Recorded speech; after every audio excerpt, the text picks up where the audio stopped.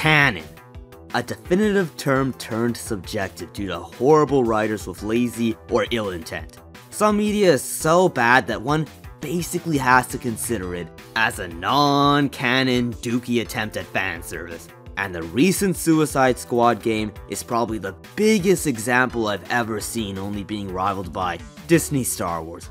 Everyone has been talking about the horrible moments of Suicide Squad, and you know, I'm somewhat of an Arkham fan myself. I've given it some very deep analysis videos and stated that it dunked on Insomniac Spider-Man in many aspects, such as cool Batman stuff instead of crappy knocking down toolboxes, Spider-Rock throwing gone full Rambo stealth. But anyway, I loved Arkham and its deep philosophical themes such as fate and the concept of deciding to persevere in the face of tribulations that won't change, or to throw in the towel and lash out against this world that won't change.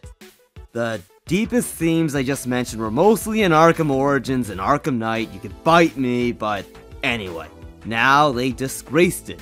But I'm not as heartbroken as others are about it, because I'll obviously make the call of not considering it canon. Now, I know there'll be some nerd emojis bitching and saying, oh, but actually, it officially is. What you say doesn't matter. Well, those are the people who should eat Tide Pods. Those are consumer product shills with no backbone.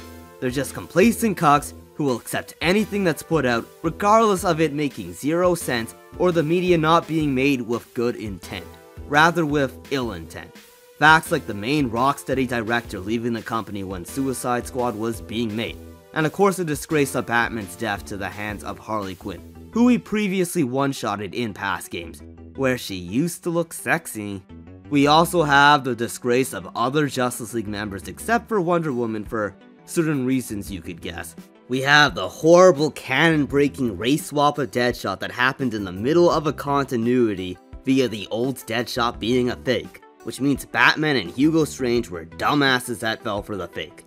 This has gotta be the worst race swap I've ever heard of, along with the game having other progressive shit show story moments. I mask my insecurities with drink and bad behavior. Oh. I'm not going to waste time on this crap product for now, but you get the point. One must make the judgment call. I've heard of people dismissing canon with the Insomniac Spider-Man games that came after the first one, such as the shit show of the second game that I gave an hour's worth of videos roasting via 3 videos. I've heard people say that the franchise ended with the first game, and that it all went downhill with the face change, and I can't really disagree with that. Not that I'm too invested, as I've always found this franchise to be overrated from the very beginning despite the first game being decent. But yeah, I'm honestly not invested enough to care about Insomniac anymore. I just make videos on it to laugh and make a bunch of jokes. This isn't the first Spider-Man story where one must ignore canon. As decent-ish as No Way Home was, one basically has to consider that as alternate canon, because there's no way I'm going to accept that all those Spider-Man villains never died on top of a few other inconsistencies. Don't even get me started on Spider-Man comics or Marvel comics as a whole, with various shit like a cucked Spider-Man, a gay Wolverine or Iceman, and a she-male Mystique. Do you guys really want to envision 19 inches of Mystique? Gosh, a Catholic like Nightcrawler was now born through that. Like, dude. But anyway, we have the worst example of this. Disney Star Wars. They partially killed canon by decanonizing a large number of stories, even though George Lucas approved of The Force Unleashed and had creative input into what they were doing, but whatever.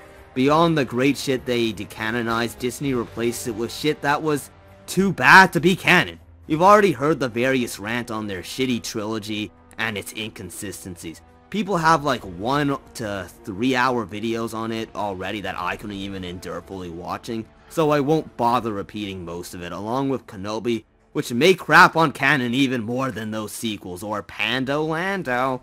Don't even get me started on the cope cuck defenders of Disney Star Wars, or the nerds I mocked earlier that would still say, oh, but actually, it is canon despite these horrible lore breaks. That might be the worst thing I've ever seen in fiction. Like, I can't imagine these fools looking like anything that isn't the Soy Jack meme. But yeah, they muddled canon so badly that even the Clone Wars TV series itself gets a little damaged by it via crappy continuations. There's some decent enough exceptions in Star Wars like Fallen Order, Jedi Survivor, and Andor, or Rogue One, but those pieces of serviceable media gets drowned by their majority output of crap. Similar to what I said about Insomniac's Spider-Man, I've seen Star Wars fans having to treat the 3rd season of Mandalorian as non-canon, or if I go back to Marvel where people say the MCU was done after Endgame, but to be honest, I never found the MCU to be that deep or significant even before Endgame, despite some exceptions, but whatever, I better stop before I piss myself off too much. The state of modern media is quite sad if we're now at the point where we basically have to make the canons in our heads due to the crap shows that happen with the main 3, Marvel, DC, and Star Wars. Hell, even my beloved Megamind has a sequel of some sort that looks too dookie to entertain watching, let alone calling canon. It even managed to mess up continuity when it only had one movie to keep track of. But oh well, I guess there's enough good media from the past to watch and make videos on. But anyway, don't just make your own canon though.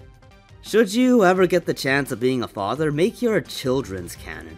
Don't expose them to crap you know that isn't good for them, like Star Wars movies that have lost their philosophical themes that George Lucas placed to teach them about morality, and then they just replace that with Panda Lando and a slew of other crap. Don't expose them to woke shitshow games like Insomniac's Spider-Man 2 and its wall of weird flags along with Sushi Squad. There's past Batman games they could play or any other Spider-Man game. Don't be some consumer, be conscious for the greater good of the world you live in. But anyway, that's about it. Check out my other videos that expand on a few of these topics, and check out my media in my link tree. But yeah, thanks for watching.